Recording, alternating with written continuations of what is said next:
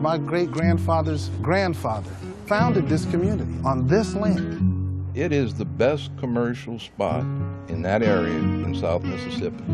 Everywhere they can push a little dirt back and pour a little concrete, they're putting something in there now. I'm the kind of man who'll defend whatever I have to defend, whatever way I have to defend it. Somebody has to try and stop this. This is crazy. They say the recovery in Mississippi is going good. Well, there is no recovery in Mississippi. Not my community, not my people. This is huge. This is like a Bible story of a tragedy, you know, and it's unfolding. It hasn't even hit yet.